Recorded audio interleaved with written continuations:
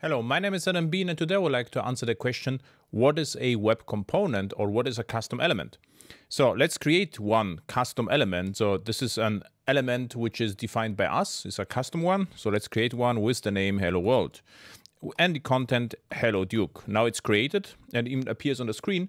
So this is not a custom element or web component yet. What happened right now is the browser just read this tag. It recognized the dash, which means it is a custom element, and created a div-like element with this content.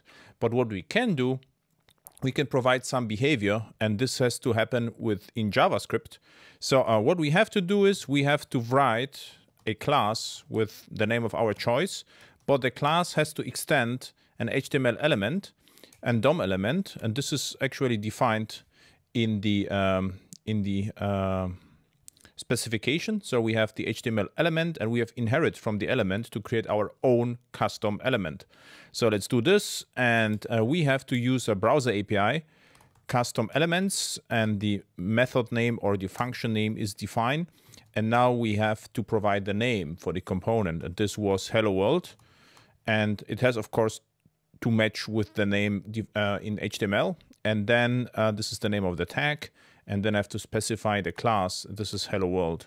So we have it. So nothing happened. But what we can do right now, we can react to a callback called connected callback. There's also disconnected callback. But now use the connected callback, and we can provide some behavior. Let's say name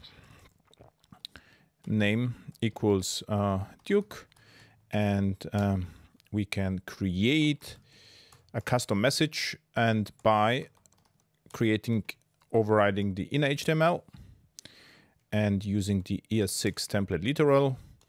And then I can just do the H2 and let's say, hey, and then the message, which is the name, and close H2.